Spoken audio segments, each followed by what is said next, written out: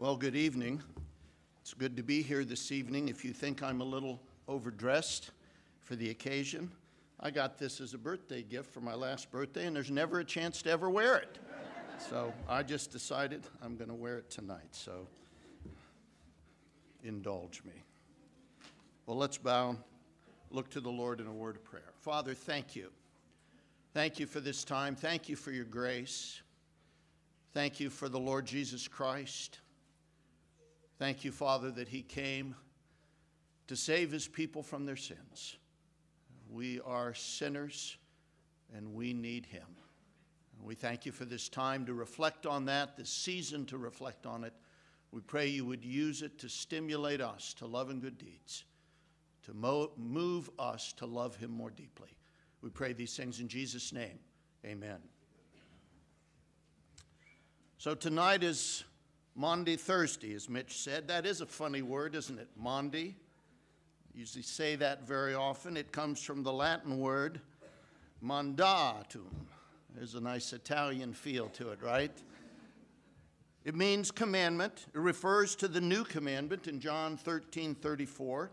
And Thursday is the traditional day that was assigned to the Last Supper and to Jesus' institution of the Lord's Supper before his crucifixion on Good Friday during Passover. Hence, Maundy Thursday, the day Jesus issued the Maundy or New Commandment, and that is found uniquely in John's Gospel, which is John's rendition of the Last Supper and the time when Jesus gave the church this new order, this new commandment. You obviously know what it is to love one another, but more importantly, I'm wondering this evening, does it order your life? Does this new Maundy order the way that you live? I think what we want to do is take a moment in John 13 to kind of put that commandment in its context. So if you turn with me, we're going to just spend a little bit of time running up to John 13, and particularly starting in verse 31. But I want to go back because the first 20 verses record Jesus' washing of the disciples' feet, and it says nothing about the Last Supper in this chapter. So one of the questions is, how do we know that John 13 is part of the Last Supper narrative when it doesn't explicitly say so? Well, we know because some of the details here in John 13 are repeated in the synoptic gospel accounts in Matthew, Mark, and Luke, which are generally viewed as chronologically clear and relatively accurate chronologically. Thus, we can confidently surmise that Jesus' foot washing occurred in the upper room on Maundy Thursday during the Last Supper. That's a pretty solid conclusion. But what did it mean? So let me read selectively from those first 20 verses, starting in verse 5.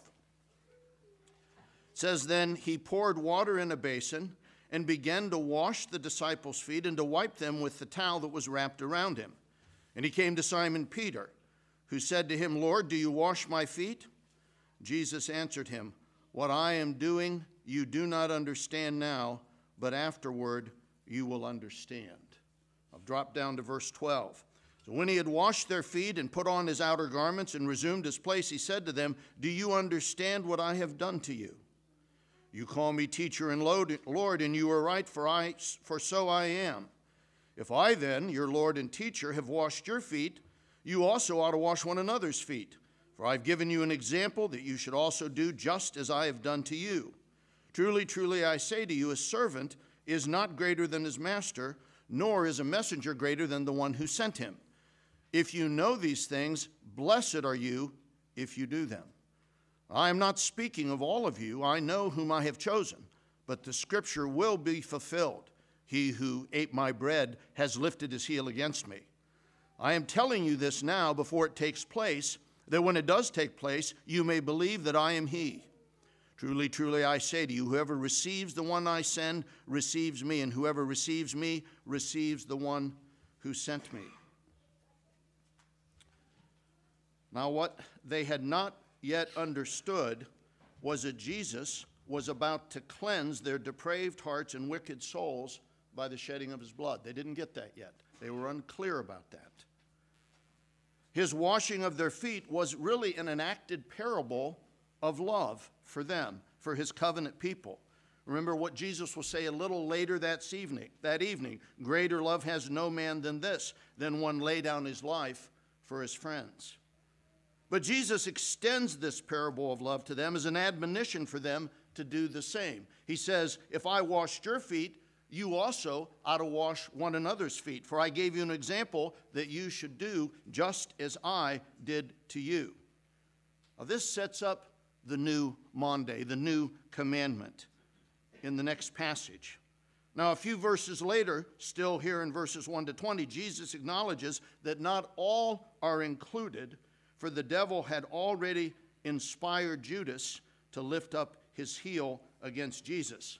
And in verses 21 to 30, we're not going to look at those, Judas departs immediately after Jesus says, what you do, do quickly. And with his departure, I would suggest that the new covenant apostles are now clearly identified. We need to get Judas out of there because he's not a part of the group. And at this point, I believe the scene switches. There's some debate on this, but as I see it, that the scene switches from the upper room to the Mount of Olives, particularly per the synoptic gospel accounts in Mark. Gethsemane, by the way, was located at the foot of the Mount of Olives. So we want to pick it up there in this setting. Verse 31. When he had gone out, Jesus said, now is the Son of Man glorified, and God is glorified in him. If God is glorified in him, God will also glorify him in himself, and glorify him at once. Little children, yet a little while while I am with you, you will seek me. And just as I said to the Jews, so now I also say to you, where I am going, you cannot come. A new commandment I give to you, that you love one another. Just as I have loved you, you also are to love one another. By this all people will know that you are my disciples, if you have love for one another. Jesus begins his farewell discourse in verse 31 to the 11 disciples, the apostles who, along with the New Testament prophets, will become the foundation of the church. And on this Maundy Thursday, the night before Christ was crucified, he begins to prepare them for his departure with the teaching on his imminent glorification. Now, that's kind of confusing language. Let me just suggest there are three things particularly worthy of note from that talk about glorification in verses 31 and 32. First, the Son of Man, that phraseology is meant to take us back to Daniel chapter 7 with its reference to Jesus, the Son of Man, ascending and receiving all authority and power. You know, it's helpful for us to not forget the one who will shed his blood. The Son of Man who will be given all authority. That's the one we're talking about.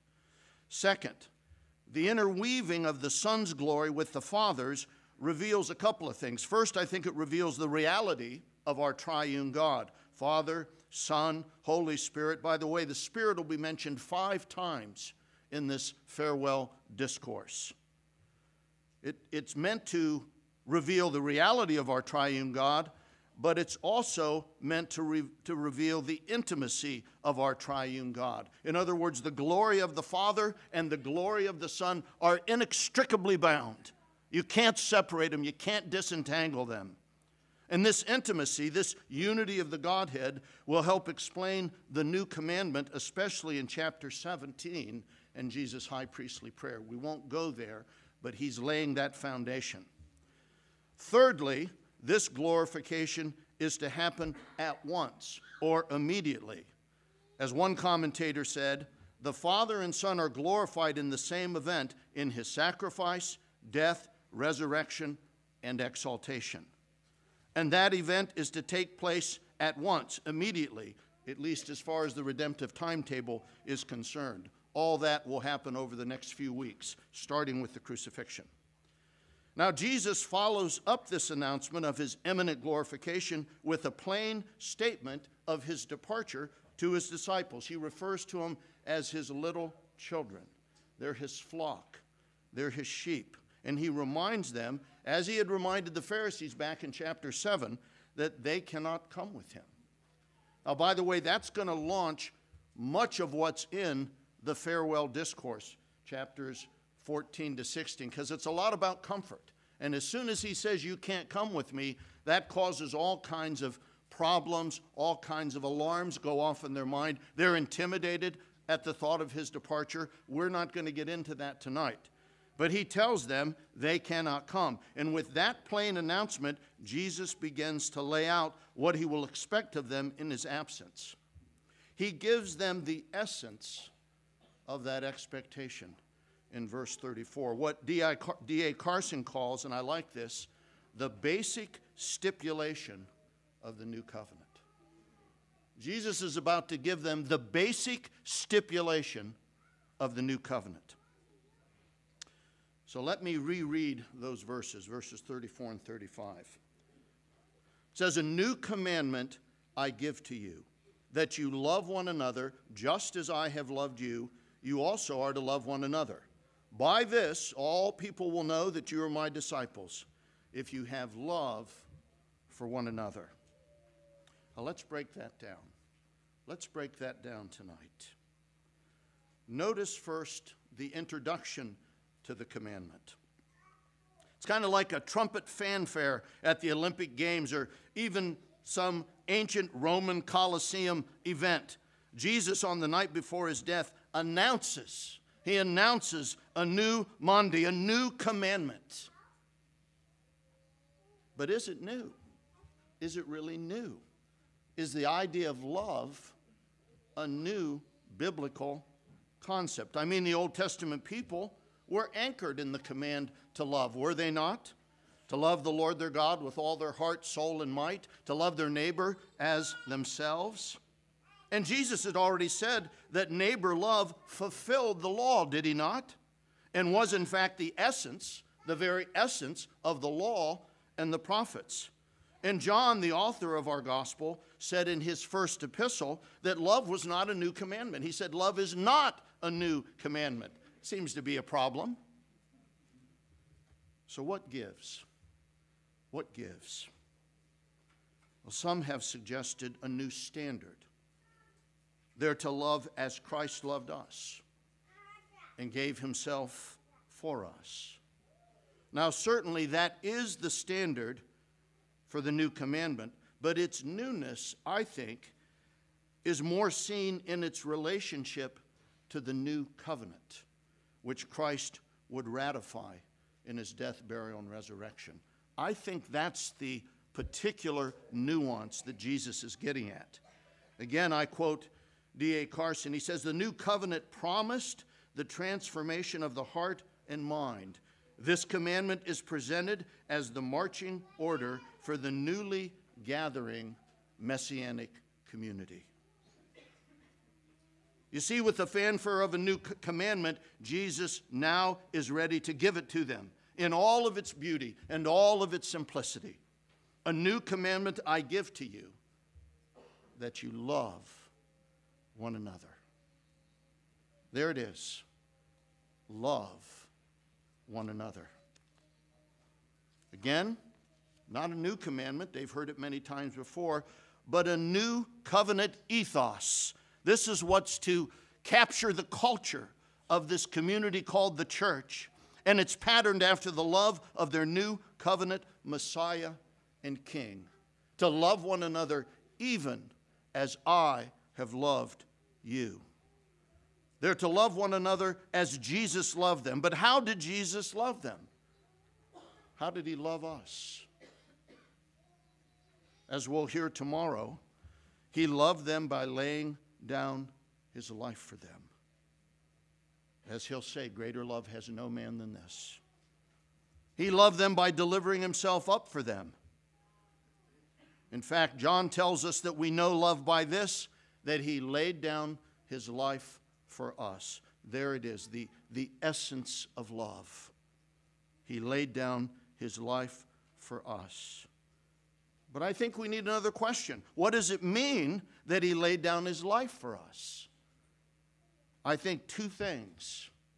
First, that he bore our sins. Now listen, that presupposes a rather difficult truth.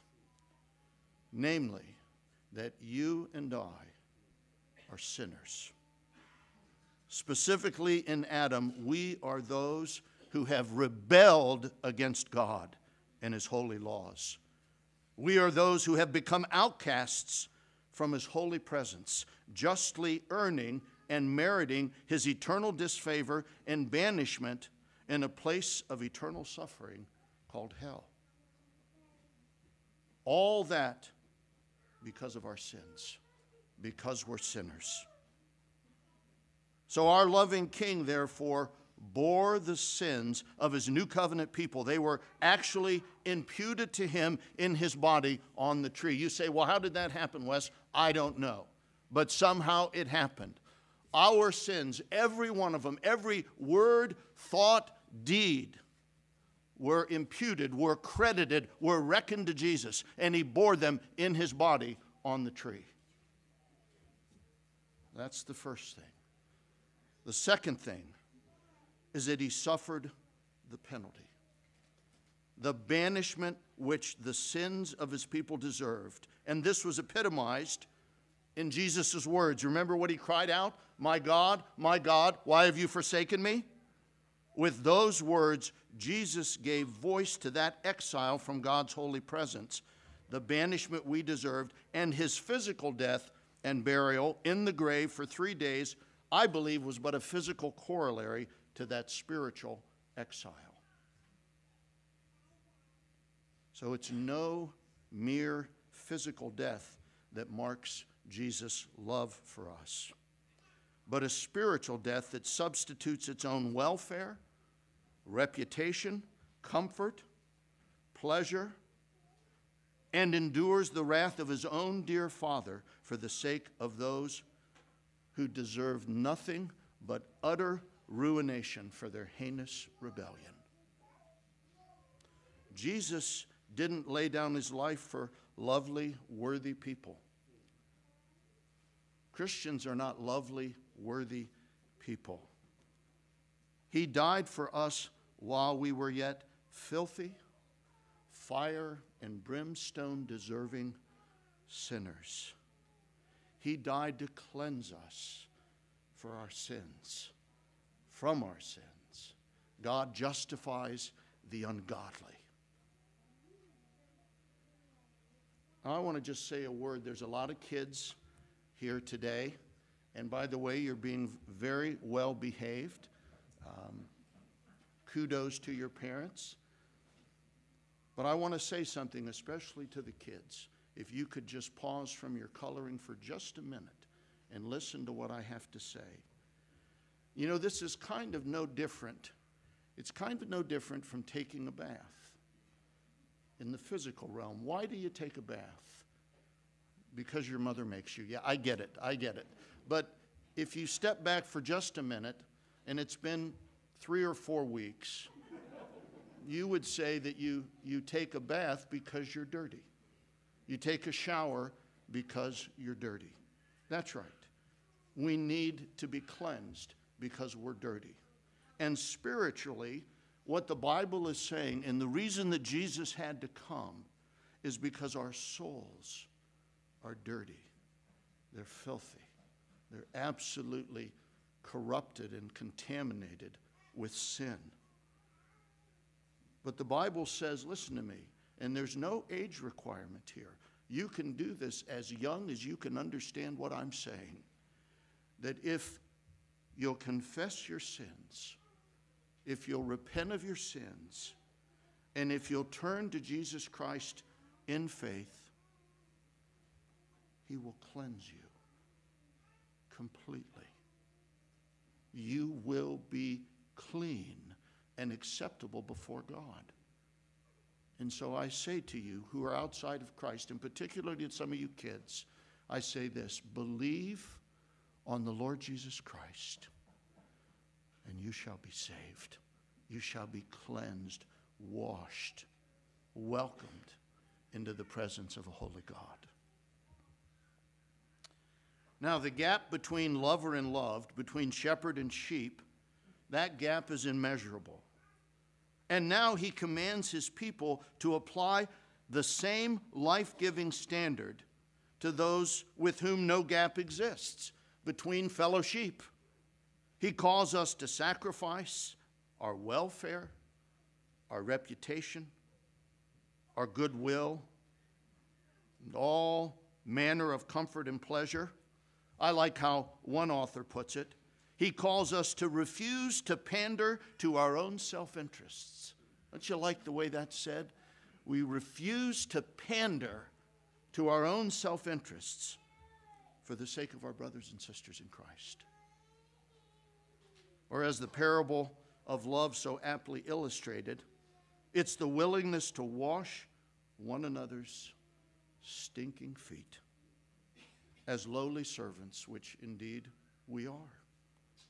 For even the Son of Man, the great King in whose hands is all authority, even the Son of Man did not come to be served, did he? But to serve and to give his life a ransom for many.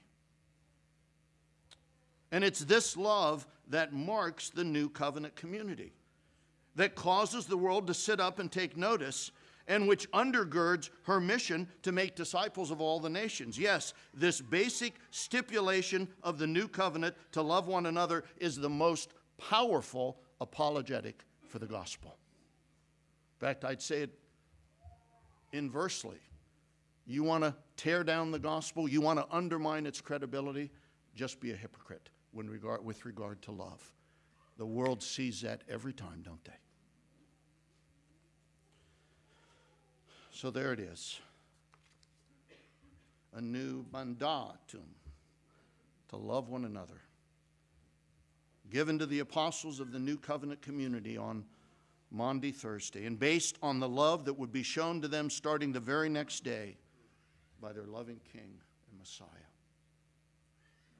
You know, the hymnody of the church expresses it so well.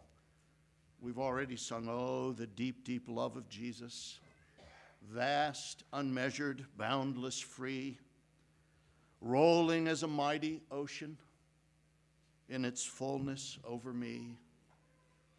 Underneath me, all around me, is the current of his love, leading onward, leading homeward to thy glorious rest above." The song we're going to sing to close this service. What wondrous love is this, O my soul, O my soul. What wondrous love is this, O my soul. What wondrous love is this that caused the Lord of bliss to bear the dreadful curse for my soul, to bear the dreadful curse for my soul.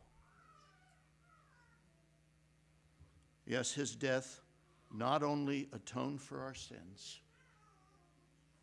he not only became a curse for us, imagine that, and thus satisfied the righteous wrath of God the Father against us. The righteous wrath of God he satisfied.